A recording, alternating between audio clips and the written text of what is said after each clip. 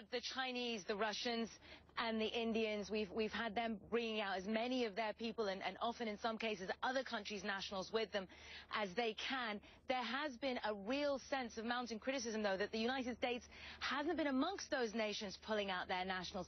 The Council for American Islamic Relations specifically has been talking a lot about the concerns that why is this only in Yemen that the U.S.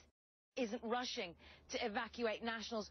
Late yesterday evening, though, the U.S. Embassy finally released a statement saying that their nationals will now be evacuated through Indian planes, much like the one that we were on, that will be run through the International Organization of Migration.